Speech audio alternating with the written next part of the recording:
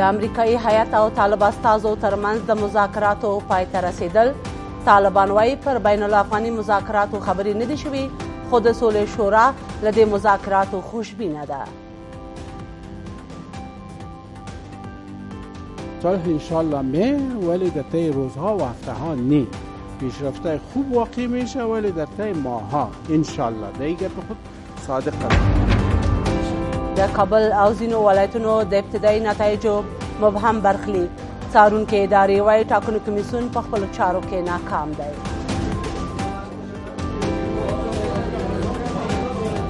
حلقاتی در حکومت، در بیرون از حکومت، در خود کمیسیون بنابر بعضی از معامله ها و معامله های فساد این پروسه را هم طولانی بسازند و هم به نحو تا به کاندیدان مشخص باشند. او امریکا پر روسیه اتباعو لګولي بندیزونه وغځول. مسکو د دغه بندیزونو د غځېدو پرېکړه غندلې ده.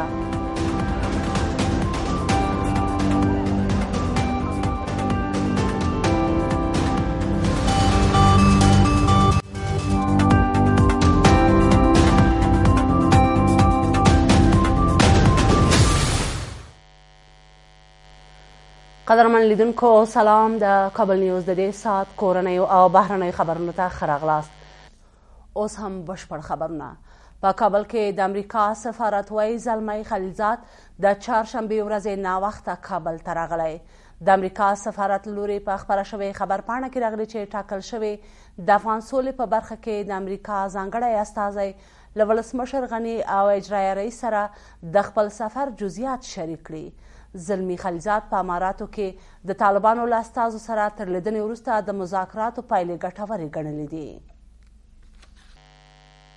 وسلوال طالبانو وایي له امریکا سره د ابوظبي په ناسته کې د بهرنیو ځواکونو په وتلو او بندیانو په تړاو خبرې کړي.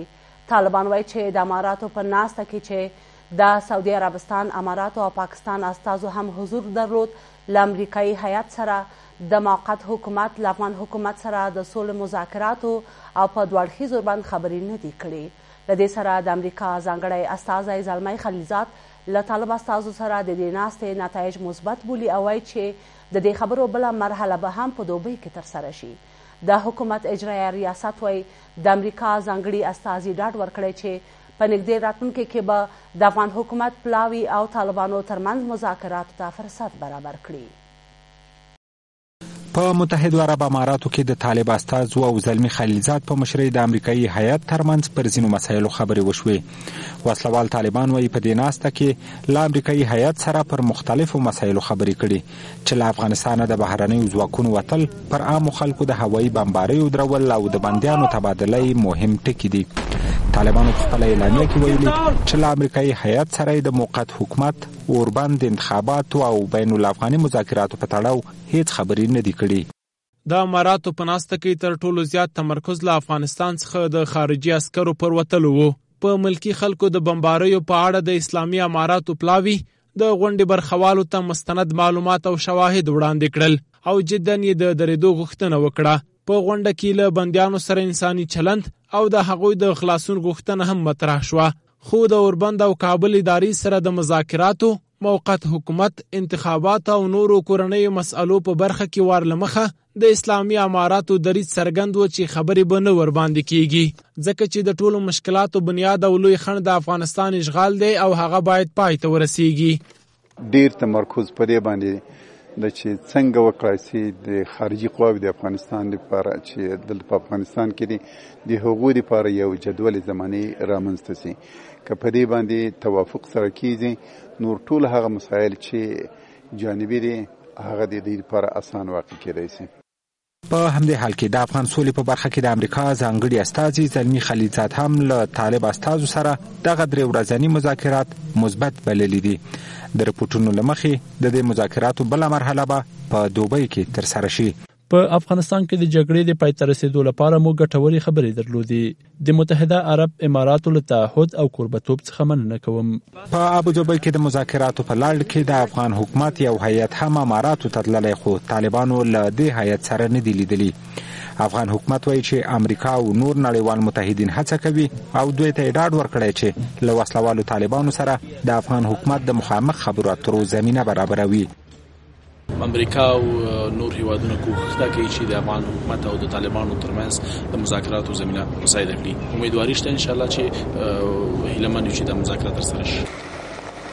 سیاسي شنونکي او طالبان ته نږدې سرچینې وایي چې دا غونډه د افغان سولې په برخه کې د اټکل خلاف اغیزمنه نه وه او د افغان حکومت او امریکا پرتله وسلوالو طالبانو لپاره له لاسته راوړنو ډکه وه.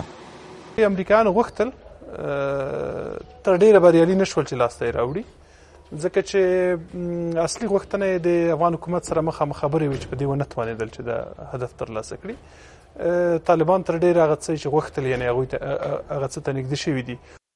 د طالب استازو او امریکایي هیئت ترمنځ په اماراتو کې 3 ورځنۍ غونډه داسې مهال ترسره کیږي چې داسې رپورټونه هم خپاره شوي چې طالبانو له امریکایي هیئت سره په مشروط ډول پر وربند او موقت حکومت هوکړه کړې، خو طالبانو بیا دا مسله رد کړې ده. عمر داودزی وایي سوله افغانستان ته راتلونکې ده، خو د سولې ټینګښت د ورځو او اونیو کار نه دی. عمر داودزی د سولې عالی شورا د دارالانشا رئیس په توګه د معرفي کېدو غونډه کې ویل چې د سولې خبرې تر بل هر وخت یوې حساسې مرحلې ته رسېدلې او ښایي د سولې هڅې په 2 میاشتو کې نتیجه ورکړي. داودزی وایي د سولې لپاره په منطقوي او نړیواله کچه اجماع رامنځته شوې، خو په کور دننه ملي اجماع ته جدي اړتیا لیدل کېږي. په ورته وخت کې د سولې عالی شورا رئیس کریم خلیلي وایي حکومت او سیاسي ګوندونه دې د سولې په برخه کې همغږي رامنځته کړي او په دې برخه کې واحد دریځ ته اړتیا ده. د افغان سولې په برخه کې د امریکا د بهرنیو چارو وزارت ځانګړي استازي زلمی خلیلزاد تر هڅو وروسته سولې ته د رسیدو هیلې ډېرې شوې دي. از جناب محترم جنرال صاحب په دې ځای کې د سولې عالی شورا د دارالانشا رئیس په توګه د عمر داودزي د معرفي کېدو مراسمو کې نوموړی هیله ښیي چې د سولې هڅې تر بل هر وخت یو حساس پړاو ته داخلي شوي دي. عمر داودزی وایي چې سوله افغانستان ته راتلونکې ده، خو د سولې راتګ د ونیو او ورځو کار نه دی، بلکې په راتلونکو میاشتو کې د تلپاتې سولې هیلې ډېرې دي.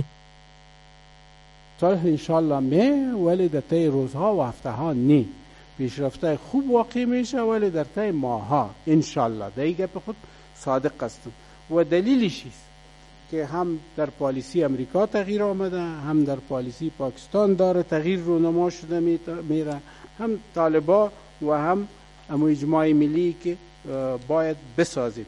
متوجه هستیم که چقدر قضایای صلح در سطح کشور، در سطح منطقه، در سطح جهان مطرح است. این گامایی است که برداشته شده.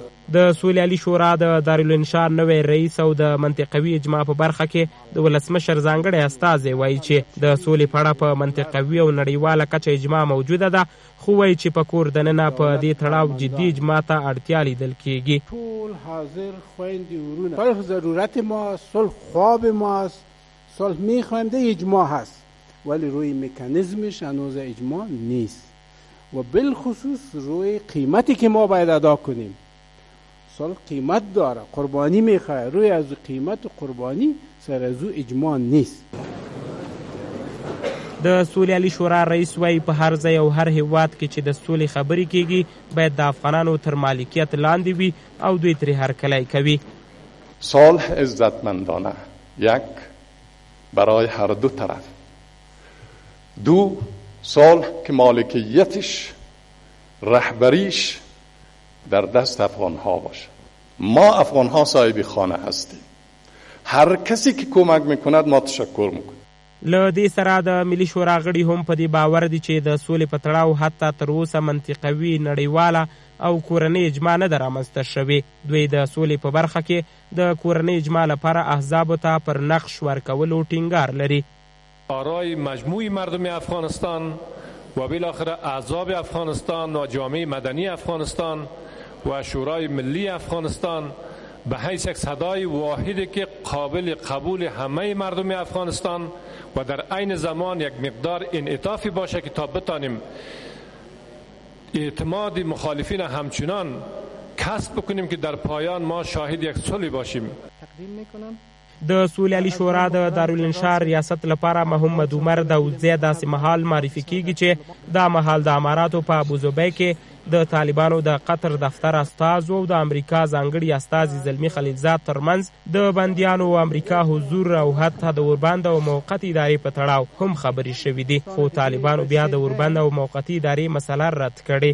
تشکر از پر انتخاباتو څارونکي ادارې وایي د کابل د ولسي جرګې ټاکنو د ابتدایي نتایجو ځنډول ښایي د ځینو نوماندانو په ګټه د مهندسۍ لپاره هڅې وي. له کابل ولایت څخه د ولسي جرګې ټاکنو ته یو شمېر نوماندان هم پر انتخاباتي کمیسیونونو تور لګوي چې د خلکو له رایو څخه د ساتنې په برخه کې پاتې راغلي او په خپلو چارو کې ناکام دي. خو د ټاکنو خپلواک کمیسیون وایي چې په دې بهیر کې تاخیر د شفافیت په هدف ترسره شوی او د کابل ابتدایي نتایج به راتلونکې اونۍ اعلان شي. د کابل ولایت د ولسي جرګې ټاکنو د ابتدایي نتایجو پر نه اعلانولو نیوکې. د کابل ولایت د ولسي جرګې ټاکنو د ابتدایي پایلو د اعلان له نیټې د 2 اونیو په تېرېدو تر اوسه د دې ټاکنو د ابتدایي نتایجو د اعلان برخلیک روښانه نه دی. پر انتخاباتو څارونکي ادارې د دې تاخیر علت د ټاکنو کمیسیون له لوري د مشخصو نوماندانو لپاره د مهندسۍ هڅې بولي. حلقات در حکومت، در بیرون از حکومت، در خود کمیسیون بنابر بعضی از معامله ها و معامله های فساد این پروسه را هم طولانی بسازن و هم به نحو تا به کاندیدان مشخص کار شود. په ورته مهال د پارلماني ټاکنو یو شمېر نوماندان وایي چې د ټاکنو کمیسیون د خلکو له پاکو رایو سمه ساتنه ونه شوی کړی او په دې برخه کې ناکام دي. کمیسیون مستقل انتخابات بر امو اساس ناکارایی هایی که داشتن نتوانستن آرای مردم درست حفاظت کنن و بتانن با وقت زمانش امو نتایج اعلان کنن.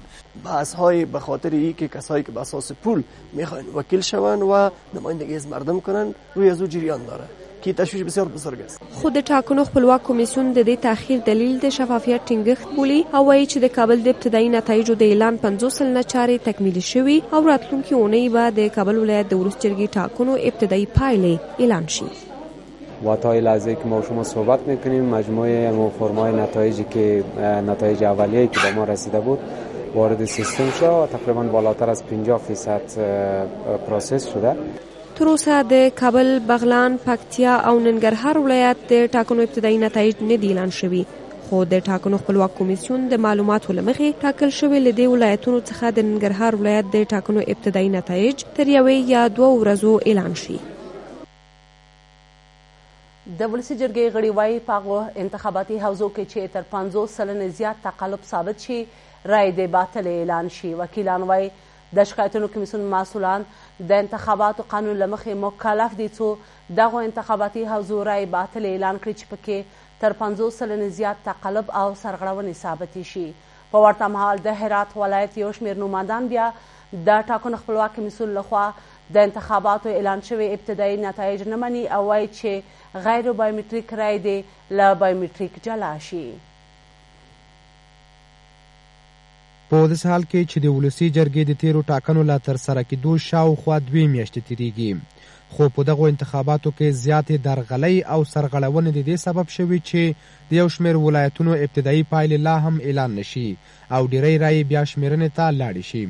د ولسي جرګې غړي په پارلماني انتخاباتو کې زیات تقلب ته په اشارې وایي شکایتونو کمیسیون باید د هغو انتخاباتي مرکزونو رای هم باطل اعلان کړي چې لا 50 سلنه زیات تقلب پکې ثبت شوی وي. هر حوزه انتخاباتی که وارد از ولایت ها باشه اگر بیش از 50% تقلب در اونجا تشخیص میشه باید ابطال شود. باطل نبودن تمام رایای بدون بایومتریک، تنها رایای بایومتریک باید حساب شود و پیشنهاد پنجم ما جدا ساختن رای پاک از رای چتل مردار متقلبین باید پاککاری شود.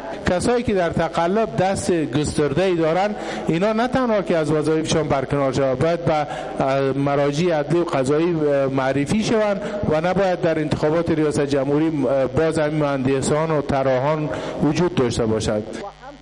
وکیلان وایي چې تیر پارلماني انتخابات د افغانستان په تاریخ کې تر ټولو بدنام او لا درغلیو ډک انتخابات و چې په ښکاره ډول ټاکنو خپلواک کمیسیون د تقلب لپاره زمینه برابره کړه.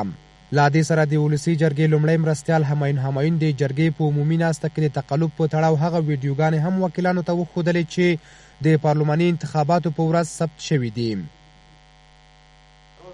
لا دې ور اخوا بیا په هرات ولایت کې هم یو شمیر نمایندانو د ټاکنو خپلواک کمیسیون کمشنران او کارمندان په معاملو تورن کړل. دوی وایي د کمیسیون لخوا اعلان شوي لومړنۍ پایلې به تر هغې ونه مني څو چې غیر بایومتریک رای لا بایومتریک جلا نشي.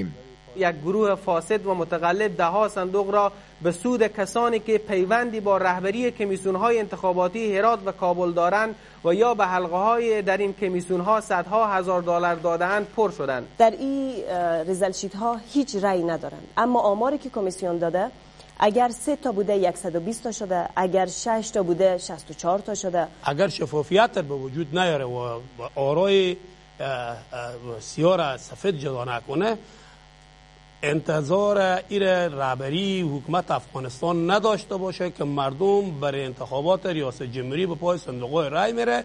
په ورته مهال د ولسي جرګې د چهارشنبې ورځې په آزاد باز کې د کورنیو چارو وزیر پر کړنو هم ځینې وکیلانو نیوکې وکړې او نوموړی یې په کورنیو چارو وزارت کې یو غیر مسلکی شخص یاد کړ.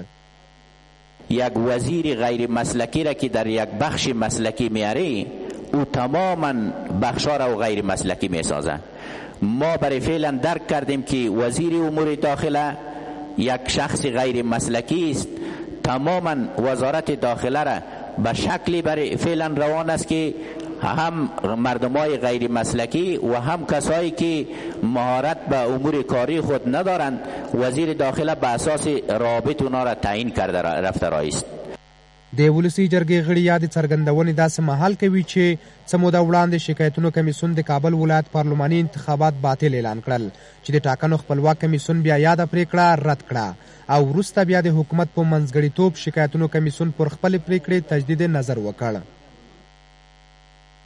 د افغانستان لویه څارنوالي وایي نظام الدین قیصري له بند څخه په ضمانت آزاد شوی.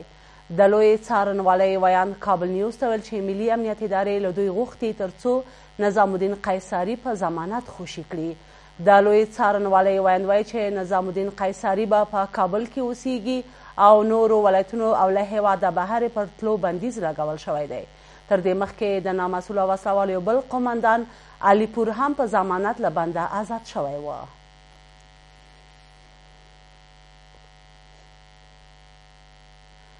د مرکزي بغلان سلګونو اوسیدونکو د نوي معرفي شوي ښاروال پر ضد لاریون وکړ.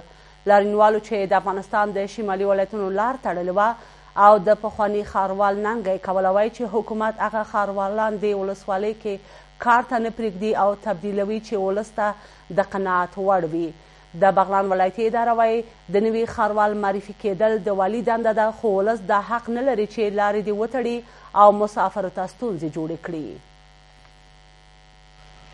په دې ځای کې د مرکزي بغلان ولسوالۍ سلګونه اوسیدونکو د دې ولسوالۍ لپاره د نوي ښاروال تر معرفي کېدو وروسته په لاریون لاس پورې کړ. دغه لاریونوال چې د پخواني ښاروال په ننګه راوتلي د افغانستان د شمال شرق ولایتونو لاره د ترافیکو پر مخ وتړله او له حکومت غواړي څو پخوانی ښاروال بیرته په خپله دنده پرېږدي. لاریون کوونکي وایي چې د پخواني سرپرست ښاروال کار ورته د قناعت وړ دی او نه غواړي چې بل ښاروال د ولسوالۍ ته معرفي شي. خاص د دغه نوي ښاروال چې ښاروال تعیین شوی ده او د دغه ملت په سر باندې لوبې کول او تجارت روان ده. موږ دا خواهانو چې هر څوک موږ ته راولي که مسلمان صادقه سړی نه چې چا پورې تړلی اوسېږي زموږ وطن ته موږ د خلک ملت په سترګه ګوري که نه ګوري. لاریون کوونکي وایي چې حکومت کلونه کېږي د ولسوالۍ ته ښاروال ورلېږلی او د لږ وخت په تېرېدو سره یې بیرته تبدیلوي چې دا ځل به چاته دا اجازه ورنه کړي. دوی وایي داسې څوک د ښاروال په توګه غواړي چې د بغلان 19 یې غوښتونکی وي. دیروز سفیدای ما رفته در ولایت سفیدای ما شخص خود والی بیا پر دفتر دا سړی سیده د خلک نه انتخابوي دا سړی سیده مخکې ښې لاسته راوړنې نه لري. دا سړی باید ایسته سي که دا مخکینی ښاروال نه یو بل هم راسي بیا خلک کوم مشکل نه لري. د لوی لارې د تړل کېدو له امله د کندوز، تخار او بدخشان ولایتونو مسافرو لپاره هم ستونزې جوړې کړې. او مسافرین د لارو پر خلاصون ټینګار کوي. لاره بنده شوه، دغه ټیرو ته ورچولی څه خبره ده، د ښاروال لرې شي. د ښاروال مشکل خو دلته نه حل کېږي، خو لاړ دغه د ښاروالۍ په مخې کې مظاهره وکړه، لارې بنده کړه. کابل ته ځو د موټر کې را سیاسري د ښاروال څخه معاملې راغلي د خلکو دا خو کار نه سړک د کړه غوڼ مسافر د ما سره مریضان دي که تاسو یې ګورئ دې ګاډي کې مریضان دي راشي موږ ډېر مشکل کې سار نه راغلي اوس پر ولاړ یو دې غم. د بغلان ولایتي اداره وایي د نوي ښاروال معرفي کېدل د والي صلاحیت دی او خلک هم کولی شي مدني حرکتونه وکړي، خو دا حق نه لري چې لویې لارې وتړي او مسافر ته سرخوږی جوړ کړي. د کندهار د پخواني امنیه قمندان له وژل کېدو وروسته په دې ولایت کې پراخ عملیات پیل شوي. د کندهار امنیتي مسؤلان وایي دغه عملیات له شاولي کوټ ولسوالۍ پیل شوي او هڅه کوي د دې ولایت مرکز ته د طالبانو د احتمالي ګواښونو مخه ونیسي. د کندهار ځایي اوسیدونکي له شته امنیتي وضعیت خوښ دي، خو وایي د مخالفینو د ځپلو لپاره باید عملیات جاري وساتل شي. د کندهار ولایت امنیتي مسؤلان وایي د دې ولایت د پخواني امنیه قمندان جنرال عبدالرازق له وژل کېدو وروسته په یاد ولایت کې پراخ تصفیوي عملیات پیل شوي. د کندهار ځایي امنیتي مسؤلان وایي دغه عملیات له شاولي کوټ ولسوالۍ څخه پیل شوي چې له امله یې ګڼو وسلوالو مخالفینو ته مرګ ژوبله اوښتې. د کندهار ولایت د شاولي کوټ ولسوالۍ امنیه قمندان وایي د دې عملیاتو موخه د کندهار مرکز ته د ورپېښو احتمالي ګواښونو مخنیوی دی.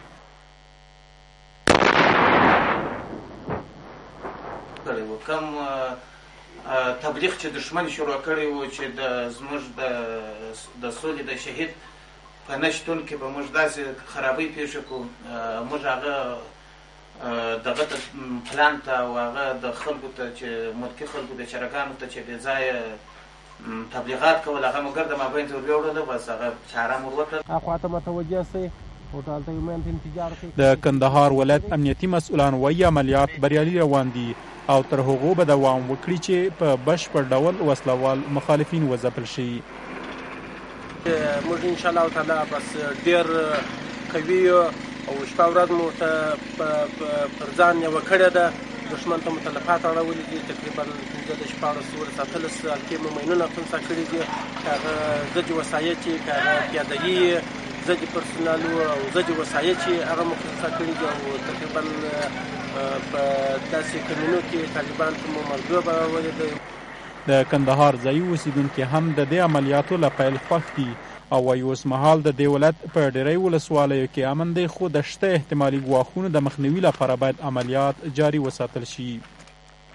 هغه منطقه کې هېڅ شی نشته چې تاسو به ګرځېدلي یا شاته به وګرځېدلي بس ساری چې ګرځي دا چې څه ګرځېدلي کوم شی مو نه دی دی نشته تاسو خپل شهیدان دي جسامي. چارواکي وایي په دې عملیاتو کې له وسلوالو مخالفینو څخه یو شمېر وسلې او مهمات ترلاسه شوي او مقابل لوري ته درنه مرګ ژوبله اوښتې.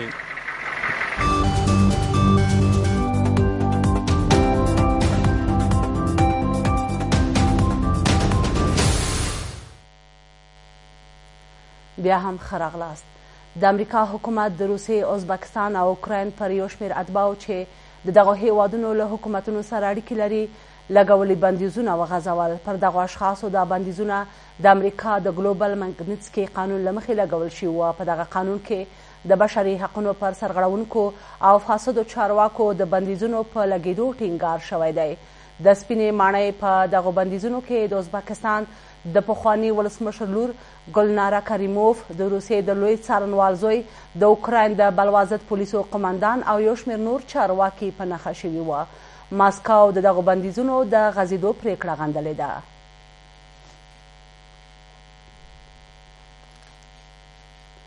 د امریکا یو فدرال قاضي د ولسمشر ډونالډ ټرمپ د ملي امنیت د پخواني سلاکار مایکل فلن په اړه حکم ځنډولی دی. دا حکم تر هغې وروسته وځنډول شو چې د فلن مدافع وکیلانو د رابرټ مولر لخوا ماسکو سره د ټرمپ د ټاکنیز ټیم د اړیکو په اړه د څېړنو د پروسې د دوام غوښتنه وکړه. د مولر په مشرۍ پلټونکې ډلې هم په روانو څېړنو کې د فلن همکاري ستایلې او له محکمې غوښتي چې نوموړی په بند محکوم نه کړي. د ټرمپ د ملي امنیت سلاکار تیر کالو منله چې څېړونکو ته امریکا کې د روسیې د وخت له سفیر سره د خپلو لیدنو او خبرو په اړه دروغ ویلي دي. د مایکل فلن د بلې محاکمې نیټه تر اوسه نه ده ټاکل شوې. جاپان هڅه کوي چې روسیې سره د سولې رسمي تړون ته ورسیږي.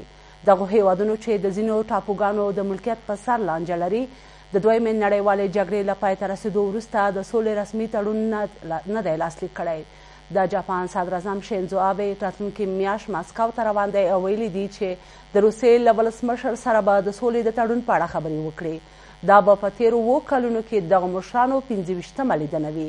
آبې روسیې سره د سولې تړون ته دا لیوالتیا په داسې مهال ښودلې چې تېره ورځ د روسیې او چین له اړخه د پیښو ګواښونو د مخنیوي لپاره له امریکا څخه د پرمختللو جنګي جیټونو رادار سیستم او اوږد واټن وهونکو توغندیو د پیرلو 10 کلن پلان وړاندې کړ. او وروستی خبر دا چې د کانګو په دیموکراتیک جمهوریت کې تر 100 ډیر کسان د ټولټاکنو په درشل کې د سیالو قومي ګروپونو په نښتو کې وژل شوي دي. د بشري حقونو فعالین وایي د نښتو او تاوتریخوالي تر ټولو ډیرې پیښې د کانګو په شمال لویدیځ کې رامنځته شوي دي. ویل کېږي د بنونو او باتیندۍ په نوم د دوو قومي ډلو ترمنځ دا نښتې د یکشنبې په ورځ له دې کبله پیل شوي چې د یو مړه شوي قومي مشر د تدفین پر ځای لانجه رامنځته شوه. د رپورټونو مخې په دغو نښتو کې 71 کسان ټپیان شوي هم دي. د کانګو دیموکراتیک جمهوریت د قومي اختلافاتو او تاوتریخوالي له اړخه بده سابقه لري. ګران لیدونکو د دې ساعت خبرونه پای ته ورسېدل. له ملتیا مو مننه. تر بیا مو الله مل.